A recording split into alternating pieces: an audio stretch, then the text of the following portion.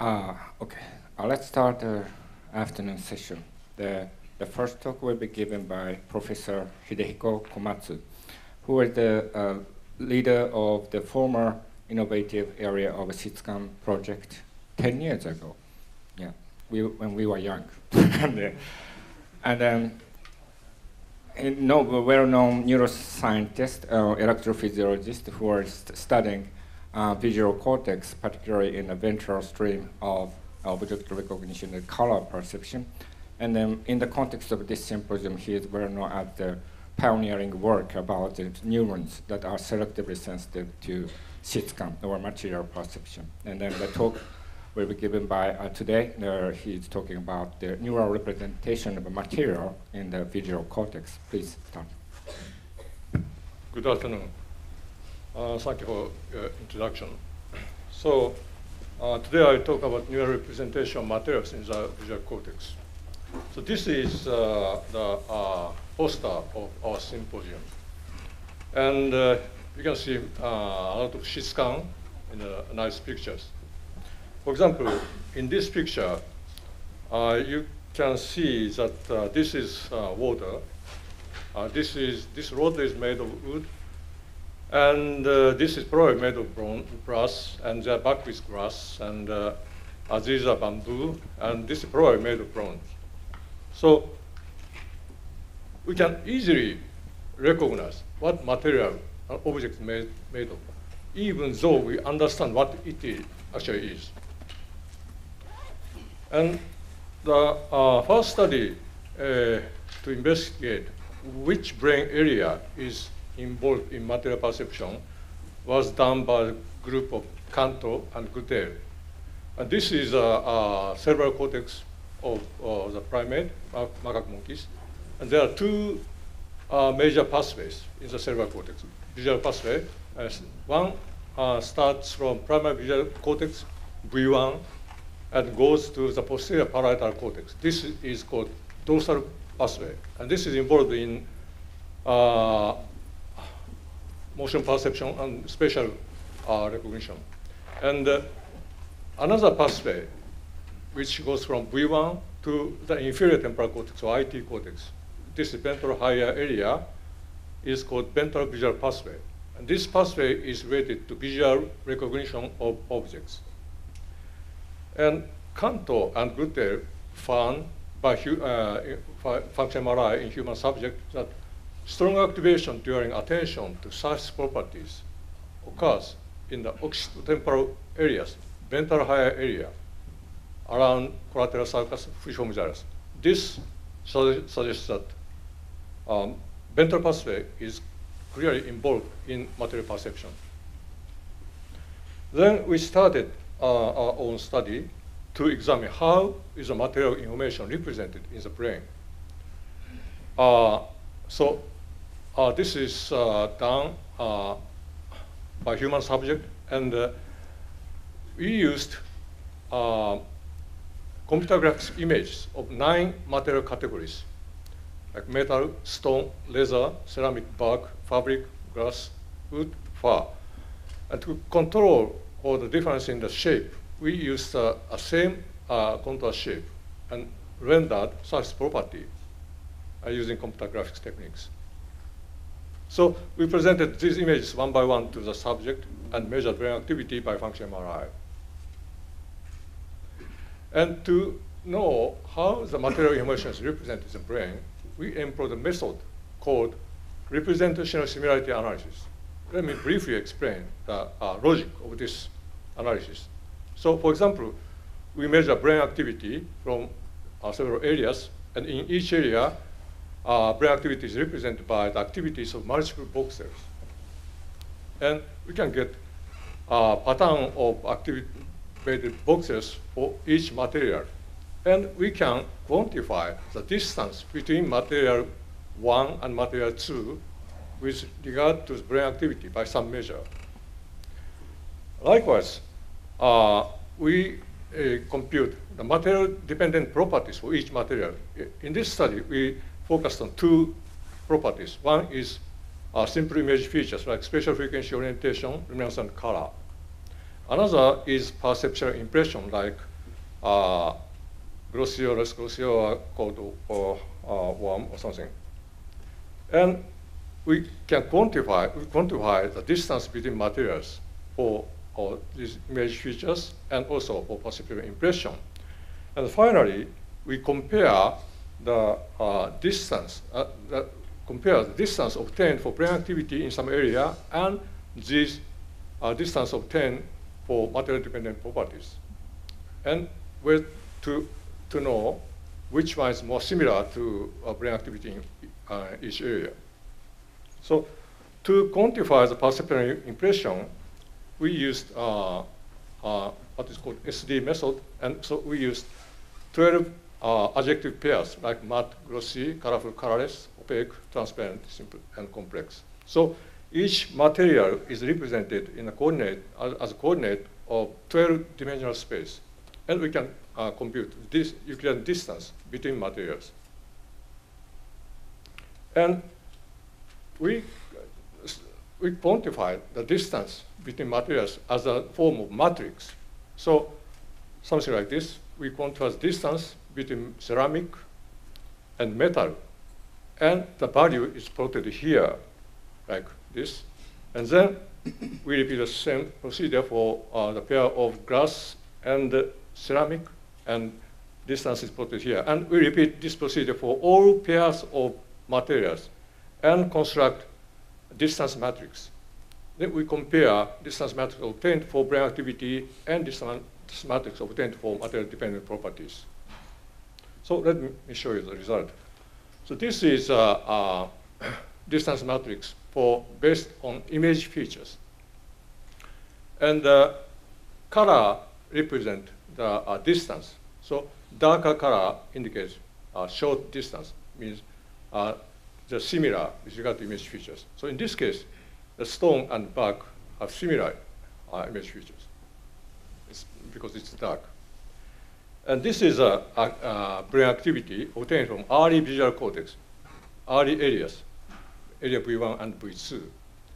And this is a distance matrix obtained based on brain activity in this area. And we compare this pattern with material-dependent properties. And when we compare brain activity in V1, V2 with image distance matrix obtained by image features, it's very similar. And to quantify the similarity, we compute the correlation coefficient, and it's highest in early visual area and gradually gets smaller in the higher area. So another measure, a perceptual impression, the distance matrix based on perceptual impression is like this. This is quite different from the one obtained from image features, simple image features. And this is a pattern obtained from the brain activity in higher ventral area, Fujihomogeneous collateral sulcus. And this pattern is more similar to the distance matrix obtained by perceptual impression. And the correlation between brain activity and perceptual impression is low, very low in early visual area, and get higher, and it gets highest in the ventral higher area, Fujihomogeneous collateral sulcus.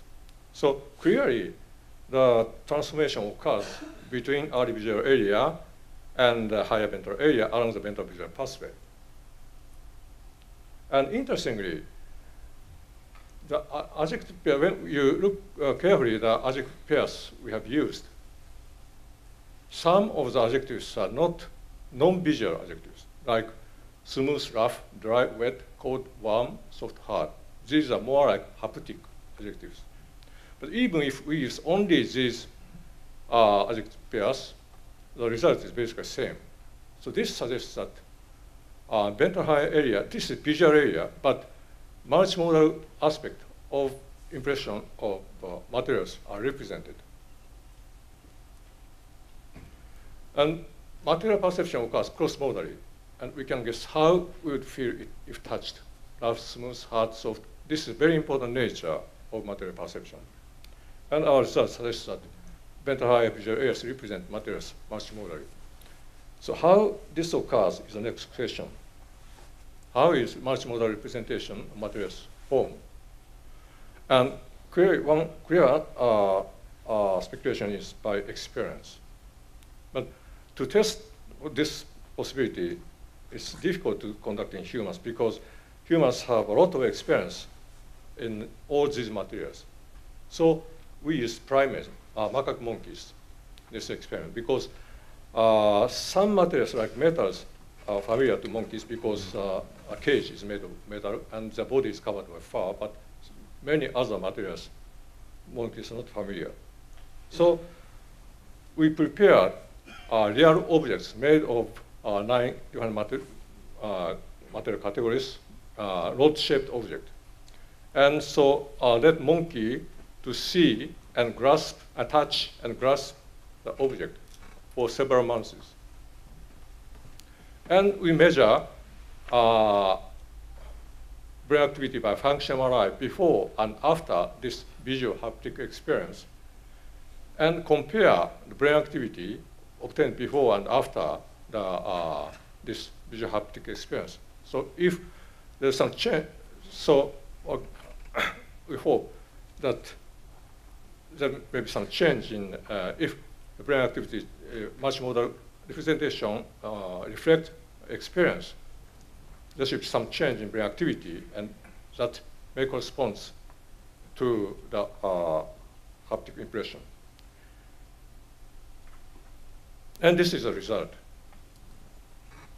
So we quantified the distance matrix for perceptual impression. Unfortunately, it's hard to ask monkeys to answer the impression. So this is based on human answer. And this is brain activity in some area. And this is a coefficient between this matrix and this matrix. And before, this is a comparison before a visual haptic experience. And it's generally low, except for before it's slightly higher, but it's generally low. But this pattern dramatically changed after the visual haptic experience. So after the experience, the brain activity in posterior IT showed high correlation with the perceptual impression. So visual haptic experience induced some change in ventral higher area and make it more similar as brain activity pattern represent in a way more similar to haptic impression of materials. So to summarize up to this point, V1 represents low-level image features and are stable with respect to visual haptic experience. And representation in ventral high visual area, PIT, here can be modified by long-term visual haptic experience. And the representation about materials in PIT reflects visual haptic association established by the experience. Then the next question is, so here, as I said in the previous slide, as a start point, low-level image features represented, and in higher ventral area, perceptual impression is represented. What happens in between? What transformation occurs in between? So we focused what happens in the mid-level area, V2 and V4. And we focused on the texture because many material categories have characteristic textures, like we can easily guess this is bark, this is fur, this is fabric, and this is sand. Because visual system, so visual system may be analyzing image statistics for texture perception. The question is, what kind of image statistics used in the visual system? An important hint comes from the study of the texture synthesis. Especially, we are interested in the texture synthesis algorithm proposed by Paul Shiran and Simon Cherry because the algorithm uses the filters, which is very similar to the receptive field, which actually exists in early visual system. So this is a schematic illustration of the algorithm, Paul Shiran Simon Cherry algorithm, simply indicated as PS algorithm. This is the image, input image, and here is linear filters, so sensitive to spatial frequency and orientation. So this this is a Gabo-like filter, and this is very similar to the receptive field of simple cells in V1. And also, after passing this rich filter, they pass through the energy filter. This is very similar to complex cells in V1. So these are the filters which exist in the early visual area.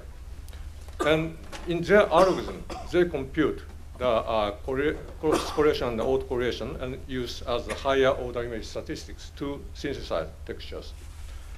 And they are categorized in several groups, like linear cross position, linear cross scale, and energy cross position, energy cross scale, and energy cross orientation. By the way, spectral means output of energy filters, and this simply include special frequency and orientation component. This is so low-level image feature, like V1 output. So we have others. Maybe mid-level visual area extract these higher order image statistics to represent textures. And actually, a previous study by Freeman and Mobson's group have suggested that V2 neurons are sensitive to higher order image statistics. So they employed, they used these images, natural textures, and they synthesized textures using Policy-Simultaneity algorithm, and they called this as naturalistic textures. And they also used output of linear filters, spectral features. And also, images only have same spectral features. So spatial frequency and orientation component are the same as this one, but other higher order image statistics are not included. They call this V1 matched noise image. And so they compared the responses of V1 and V2 neurons to naturalistic and V1 matched noise images, and found that in V1, average response is same between naturalistic and V1 matched noise images. On the other hand, in V2, there's a clear difference. Naturalistic image evoke much stronger responses than V1 matched noise images. So this suggests that V2 neurons, so higher order image statistics are extracted at the level of V2. So we try to examine whether responses on mid-level areas are sensitive to higher order image statistics and represent, can be explained by these statistics. So we prepared textures and synthesized images based on Policy-Simultaneity algorithm for based on 8 different materials, and recorded neural activity from V2 and V4 and analyzed response to textures images. But there's difficulty to conduct this kind of experiment. That is, the dimension is so high. In the there's 740 parameters in the Policy-Simultaneity algorithm. It's so high. And also, there are many possible images. So it's very difficult to map the texture space to find the optimal stimulus. So to overcome this difficulty, we constructed a low-dimensional texture subspace, 7-dimensional space, and also employed adaptive sampling procedure to rapidly find optimal stimulus. And this, I don't have time to go into detail of these procedures, but it really works well. And let me show the result. So this is an responses of an example V4 neuron that selectively responded to texture stimuli. In this case, we presented 400 texture images to this neuron. And these are the 10 best stimuli which evoke the strongest responses to this neuron. And they have similar appearance like wood. And these are 10 worst stimuli which evoked the least, smallest responses to this neuron. They also have similar appearance, like, I'm not sure, fine leather or water, whatever. So this is actually gives some support that our procedure worked very well. And so neurons in V2 and V4 preferentially responded to textures with similar appearance. So we analyzed whether responses can be represented by a combination of texture parameters, high order image statistics. So this is we employ simply linear regression of neural responses by Bayes statistics.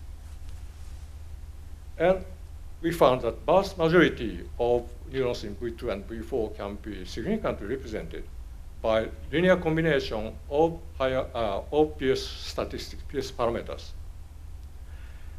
And we also found that each neuron is sensitive to only a small number of parameters. So this slide shows, so horizontal axis indicates a neuron recorded from V4, and the vertical axis corresponds to the different classes of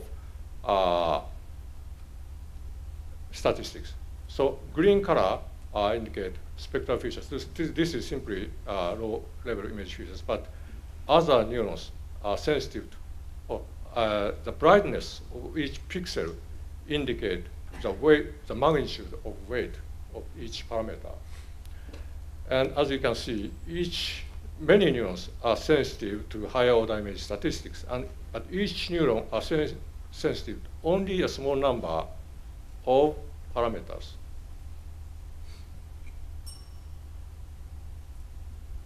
And when we compare the result V2 and V4, basically the overall pattern is very similar between V2 and V4, but there are some interesting differences. One is that neurons sensitive to spectral features are more frequently observed in V2.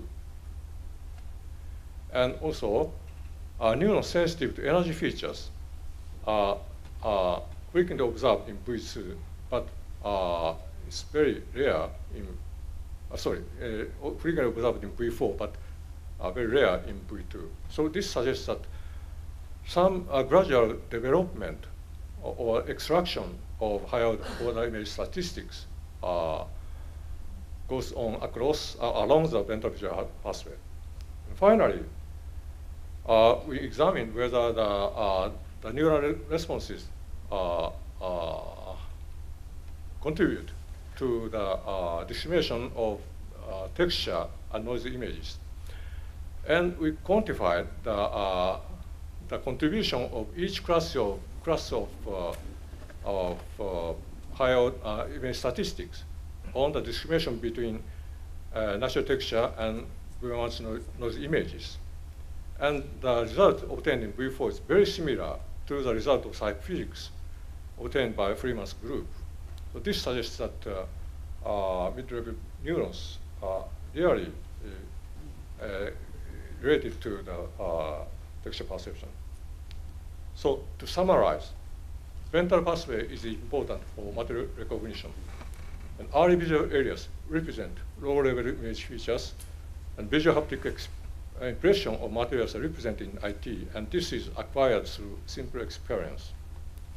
And mid-level areas extract image statistics useful for material categorization. And these works were done in collaboration with these people. Thank you very much.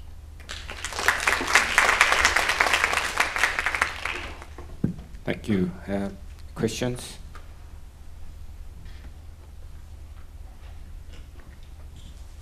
Yes.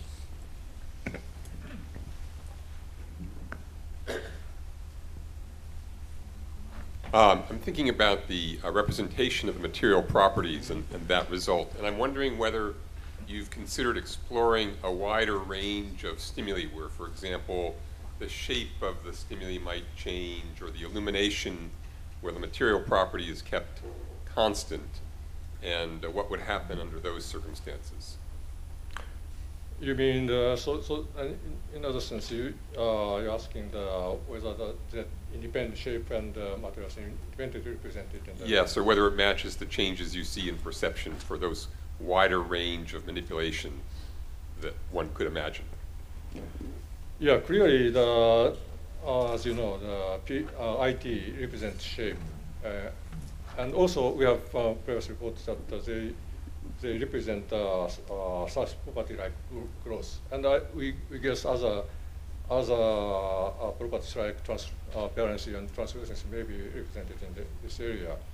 And actually, we don't know how they are combined, but it's very likely that some there's some combination, and that if, especially when the shape affects, there's interaction sometime between the such property and shape, and in that case, clearly the representation should be mixed.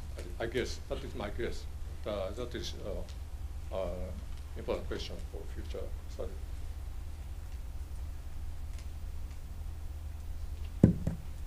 The other questions?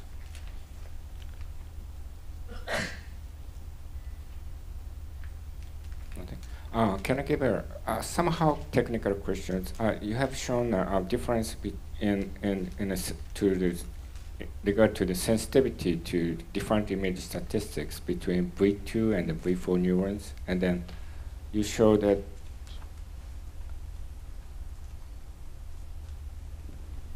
yeah. Oh, the next slide, I think. Yeah. What do you think about the differences in the differential sensitivity to energy-related statistics between V2 and the V4? Do you have any opinion? Do you mean this? No, yellow, orange, and then red kind of part, and then V4 neurons are sensitive to energy-related statistics.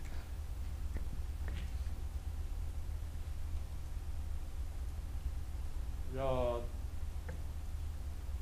So your question is related to what computation should be necessary to extract this, and this result so suggests that this computation requires more computation. I mean, so linear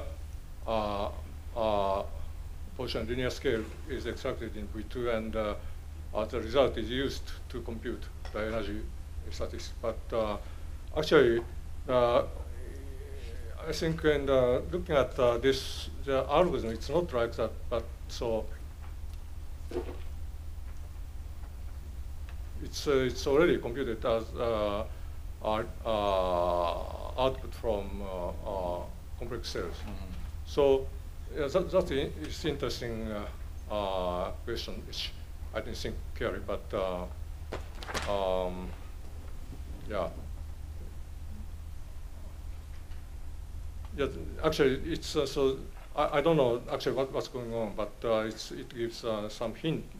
Maybe that result itself may give hint about the extraction, how these features are extracted in these different areas. Thank you. I see. Thank you. Any other short questions do you have? Okay. Okay. Thank you very much. Thank you.